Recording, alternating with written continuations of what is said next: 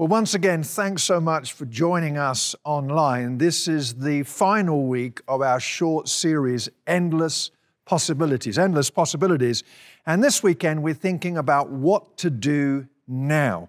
We're going to be looking at one of the most unfamiliar stories in the Bible. It's found in the book of Daniel, and a story that unfolded 2,600 years ago when the people of God were in exile in Babylon. And some young members of the Judean nobility, Daniel and his three friends, we know them really by the Babylonian names that they were given, Shadrach, Meshach, and Abednego. These young men, probably between 12 to 18 years of age at the most, were forcibly deported from their beloved Jerusalem and then placed in a 3-year training program in the royal household of Babylon, where King Nebuchadnezzar, the most powerful man in the world, living in the largest and most beautiful city in the ancient world, that's where he held court. It must have been awful and confusing, but the boys begin to really excel and flourish, and things are going rather well until one night the king, Nebuchadnezzar, has a dream. And what unfolds thereafter is a national crisis and actually a personal crisis for the Hebrew four, if I can describe them like that. So I'm going to read some verses from Daniel chapter 2 that will summarize the story for us. Daniel 2 verse 1 says, "In the second year of his reign, Nebuchadnezzar had dreams. His mind was troubled and he could not sleep. So the king summoned the magicians, enchanters, sorcerers, and astrologers to tell him what he had dreamed."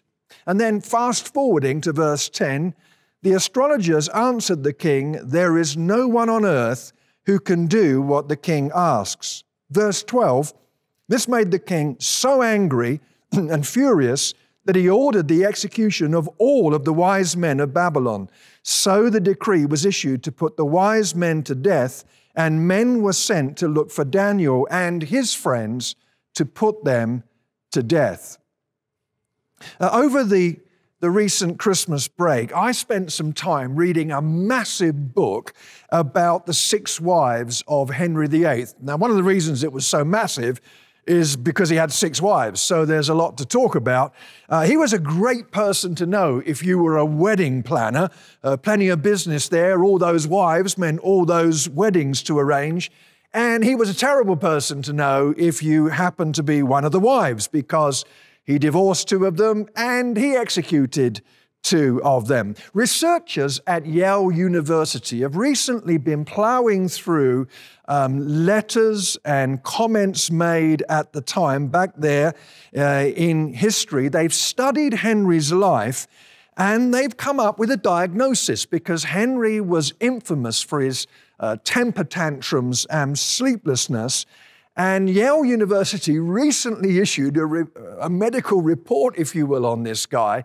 And they say that they believe he had something like an NFL injury. Now, I'm not suggesting that he played for the Broncos. I mean, that stuff wasn't invented back then. But we do know that in 1524, he was jabbed by a jousting lance. You've seen those movies with the jousting, 2 guys with horses charging at each other with lances. I can't think of a worse way to spend a day. And the idea is you're supposed to knock the other person off their horse. And in 1524, he was knocked off his horse. And then 2 years later, having not learned his lesson, he was doing it again and he fell off his horse. The horse fell on him, awkward. And we are told that he was unconscious for 2 hours, unable to speak. And researchers believe that head injuries meant that this caused Henry to be such an angry, temperamental man.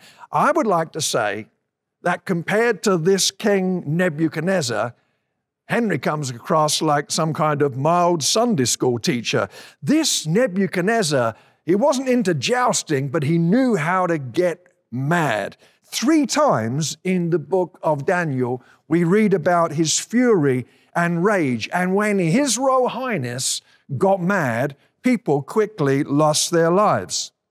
Zedekiah, a king of Israel, was forced by Nebuchadnezzar to watch the execution of his own sons before he was blinded as a further punishment. And then in Jeremiah 29, this famous tetchy king, Nebuchadnezzar, had 2 Jewish rebels burned alive, a method of execution that, of course, was resurrected in the Daniel story with the fiery furnace. So this Nebuchadnezzar, touchy guy, irritated guy, and he's having dreams. And the dreams are really concerning him. They're scaring him. Think of this, he's the most powerful man in the world. But he's terrified by these dreams and he can't sleep. And angry people get angrier when they don't get their sleep. And so irritated with the wise men, with the astrologers, with the consultants, and Daniel and his friends were appointed as members of that wise group, the king orders the execution of all of them. And he sends a man called Arioch, who's the chief executioner, and it's believed that he was a butcher, and the method of execution to be used was either to be pulled apart by horses or cut apart with a sword. Not sure which option I would particularly choose. And the executioner is now sent to Daniel and his friends to kill them, and now they have to make a response. Now, what has all this got to do with us?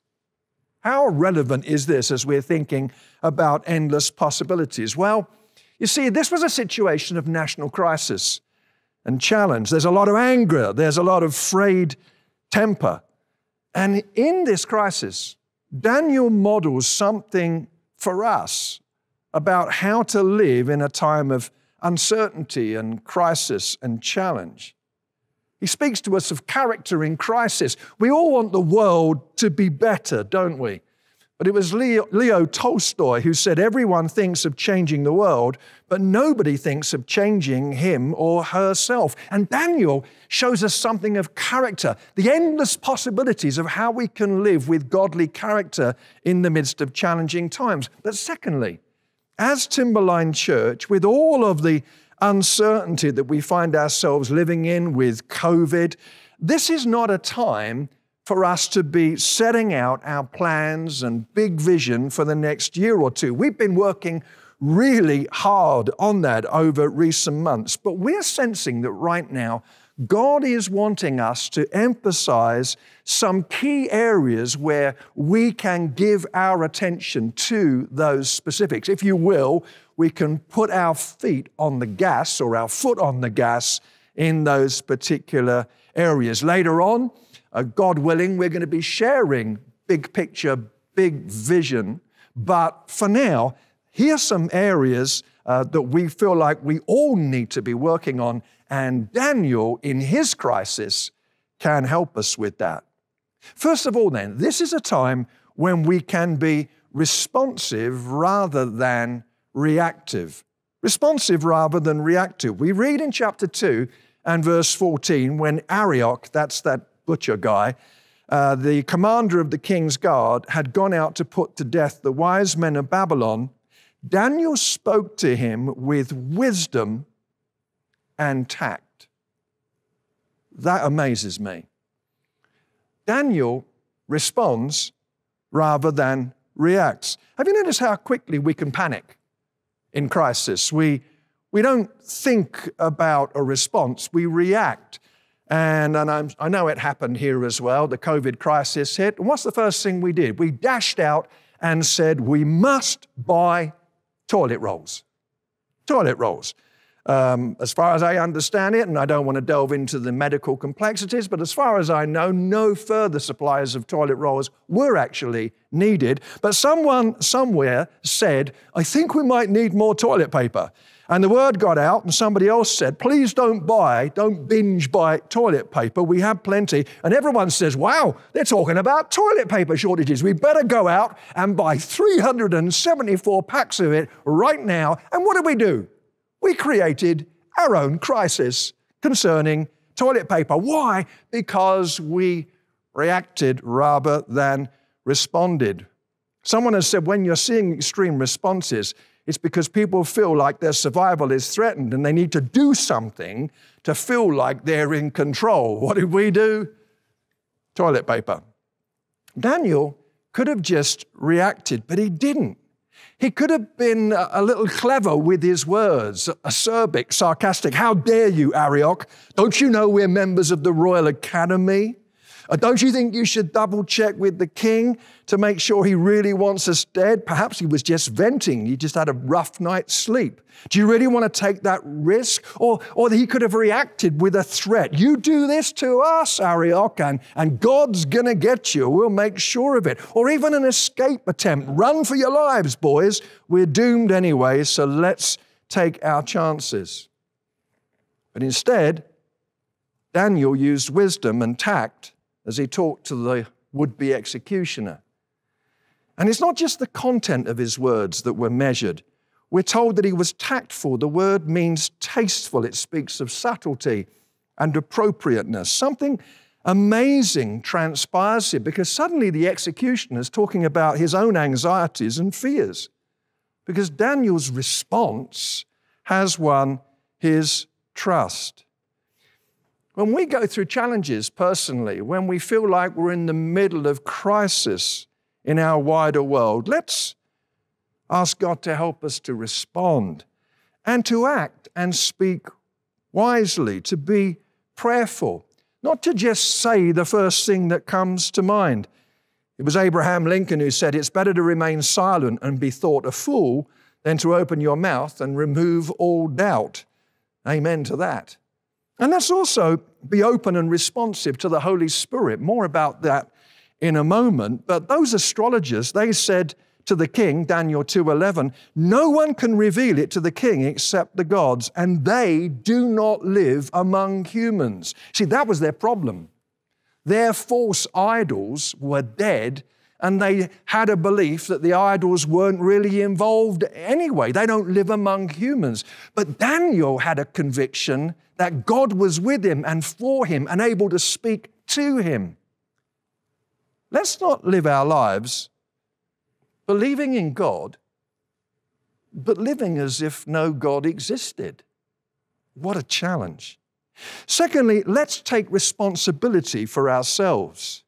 We read in verse 16, and Daniel went in. He stepped up. He requested the king to appoint him a time that he might show the interpretation to the king. I mean, that was really dangerous with His Majesty the hothead.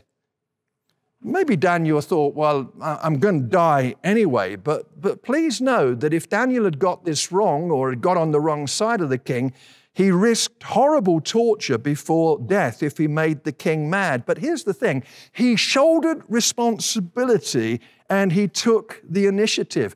Surely we've got to know that this is a time when we need to take responsibility for ourselves. If church for you, for me, is a vague habit, our spiritual lives won't survive this season. We've got to take responsibility and have roots in God and take the initiative for our own lives. This is a time when, of course, we've had to deal with lots of limitations. And we've been in a situation where we can't just move into the temptation of being on autopilot with church. You know, you just show up at the weekend, you sit in the seat that you always sit in, the one that Jesus gave you, and you haven't got to really think too much about everything. And we come out here and we talk to you about the Bible when you sing a few songs, or maybe you don't, and then you go home. Autopilot, cruise control. This is a time when a lot of that has been taken away, when we've had to grow up and take responsibility. Sometimes outside of crisis, in the 40-something years that I've been a pastor, I started when I was 5, sometimes during that 4 decades, I've heard people say stuff like, well, I'm just not being fed. That's an interesting comment, isn't it? I'm not being fed. Who is it that needs to be fed? It's normally small children, babies, and those who are so advanced in years and battling illness that they are no longer capable of feeding themselves. We're not just about coming to church to be fed. We've got to take responsibility. Daniel shouldered responsibility, took the risk. Let's take responsibility for ourselves. Thirdly, let's be sure to connect. We read in chapter 2 and verse 17. We read there how Daniel was part of a supportive spiritual community. We read, then Daniel returned to his house and explained the matter to his friends Hananiah, Mishael, and Azariah. That's Shadrach, Meshach, and Abednego, or Bednego. What does that mean? It means that we need to invest in our friendships and take responsibility for them. But this is just more than casual friendship, just flipping a few burgers together socially distant or whatever the restrictions will allow. Daniel was part of a supportive, prayerful community. Church matters. Dietrich Bonhoeffer, who was martyred, he said this, living as he was in a Nazi prison, facing or experiencing what it meant to live on death row. He said, the physical presence of other Christians is a source of incomparable joy and strength to the believer. Elie Wiesel, who was a prisoner in a Nazi concentration camp, he noticed that the Nazis tried to get the prisoners to just forget others around them and live for themselves. It was his observation that those who formed deep friendships and who lived for one another, they were far more likely to survive. Hey, when all of this COVID stuff is over and we'll probably never want to say the word COVID again, don't drift into my church is in the mountains, isn't it? I just got used to this online thing and I don't need to be part of the community of believers. Don't drift into that. We need each other. Starting next weekend, we're going to begin our series in the book of Ephesians, which paints such a beautiful portrait of the church and shows us how God doesn't just save scattered individuals, but rather calls us together. God has always been about raising up a people, not just persons. Community is not just something that we need. Community is something that God prescribes for us in Scripture. And it could be that in this last year of challenges that some of us have just drifted out or drifted away from seeing the priority of church. And this is a time to connect and to build friendship. Perhaps if you've not been part of a small group, however small groups can meet, to make that connection.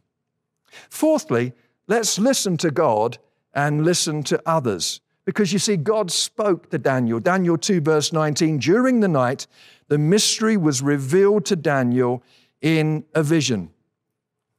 It was a throwaway comment that created quite a reaction. I'm not a regular watcher of The View TV show. In fact, I don't have time or inclination to watch too much daytime television. And I have a personal conviction that if you watch too much daytime television, it will probably drive you completely bonkers. But nevertheless, it was during The View that Joy Behar, an actress and comedian, she said, it's one thing to talk to Jesus. She said, it's another thing when Jesus talks to you. She said, that's called mental illness, if I'm not correct, hearing voices. And of course, there was uproar because what Joy was saying, she was suggesting that anyone who would think that God might speak to them must be having mental health challenges. God is not silent. He is not mute, and He speaks to us through His Word, and He speaks to us by His Spirit. And Daniel postured himself to be a listener to God. We know that he prayed 3 times a day. And so when a law was passed telling him that he couldn't do that, he prayed 3 times a day, just as he always had. That was a discipline that was established in his life. Let's be open to listen to God. And in this coming year, we want to especially posture ourselves as Timberline Church to be open to the work of the Holy Spirit as we gather together. not getting into weird stuff, but just being especially hungry to hear from God and be sensitive to His voice. Years ago, many years ago, in fact, I had a dream. It was I dream. I think they tell us that we dream every night. We just don't remember them. I remember a lot of my dreams, and most of them are just completely incomprehensible and ridiculous. I often refer to my dreams as being the garbage disposal of my daytime brain. I'm not sure whether that's true. But I had this dream. It was very vivid. I was standing on this railway station in England, and I looked around, and the name of the station was Pemberton Station. Pemberton Station. And I was talking to somebody on the platform, and they were telling me all this stuff about someone called Pemberton. And I woke up, and then I went back to sleep, and I think I dreamed it again.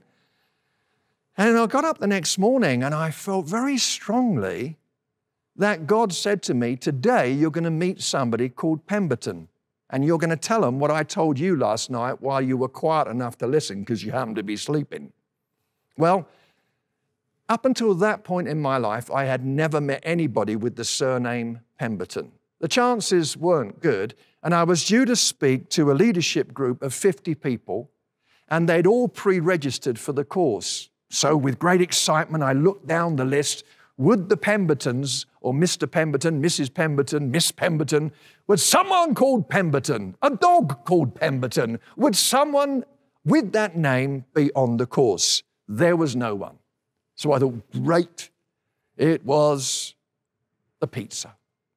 So I drove to where the course was being held and went in and was just about to start the day when a couple rushed in at the back and they said, we didn't sign up, we're really sorry, we heard about this, but we'd like to sign up for the day.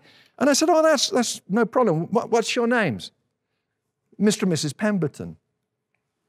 I mean, my hair always stands on end. It's just the way it is. But my hair stood on end. And they must have thought I was rather weird because I said, well, welcome to the course. And I had a dream about you last night. They're probably thinking, hello. And during coffee, I was able to share with them what God had shown me. And they said, this is absolutely incredible. I've stayed in touch with the Pembertons. In fact, Mr. Pemberton is now with the Lord these years later. But that night, God spoke to me. Now, that doesn't happen every day. And I've just got to say, as a pastor, over the years, God has not been as talkative as I thought He would be. But there are these moments when God can break in and speak. Let's adopt a posture of being open and listening to Him. And let's also listen to each other. It's a shouting culture at the moment. Let's listen to each other and not just talk and declare our views. Don't be one of those people who endlessly finishes other people's sentences. It's been said that if you listen to the conversations of our world between nations as well as between couples, they are, for the most part, dialogues of the deaf. When we listen to each other, we're saying, you're important, you matter, your opinion is worth hearing. Well, the last thing is this, and that is find avenues of sacrificial service. We read in Daniel 2:24, then Daniel went to Arioch, whom the king had appointed to execute the wise men of Babylon, and said to him, do not execute the wise men of Babylon. Take me to the king, and I will interpret his dream for him. This was the crunch moment. He'd asked for time from the king, and now he had to put his neck on the line, literally, and serve. And there's something we could miss here, because he appeals for the lives of the other wise men. And if you look later in Daniel, it's some of the wise men who conspired against Daniel's friends. We don't know definitively that they were the same ones. But what we can see here is Daniel stepping up to serve. Dietrich Bonhoeffer, again, he taught that servants are people of active helpfulness. And by serving, we can make an impact on the world. Can I make a statement that I have thought about and prayed about this week, I am convinced the way that we behave right now at this junction moment in history will determine our ability to be able to declare the good news of Jesus, perhaps for the next 10 years or so. And serving is a way in our communities, in Timberline, through Timberline, serving is a way that we can make such a difference. Andy Stanley, as I close, Andy Stanley talks about how the early church made such an impact without technology, without TV or radio. They didn't even have Facebook. They didn't even have the ability to post pictures of their breakfast. Nevertheless, they impacted the world. And Andy Stanley says they gave their service, their money, their goods, their time, their safety, their creature comforts, their reputations. They gave to their own, but not just to their own. They scattered good everywhere, freely, indiscriminately. They had no expectation of payback. They loved the unlovely. They crossed over the street like good Samaritans. They looked for sweaty feet to wash and went even further. When terrible plagues hit and huge swatches of the population fled the cities, abandoning the sick, the Christians stayed behind, nursing the ill back to life, which meant that some of the carers died in the process. This was no holy huddle. When pagan priests fled, the Christians cared for the sick pagans, many of whom converted to Christ, unsurprisingly. Serving, and it might simply be that serving, you know that gentleman who lives just down the road from you, who lives by himself and he hasn't seen anybody for weeks? It might be that a card through his door or a phone call, and can I pick up some groceries for you? It could be that a kindly phone call. Yes, it can be about participating in a program, and thank God for our amazing volunteers here at Timberline. But it can be about making ourselves available to simple acts of kindness that no one will ever write down but can actually change a life. So, as we think about endless possibilities, with constrictions and restrictions, as Daniel experienced, because by the way, his lockdown went on for something like 60 years or more, never ever returning to Jerusalem.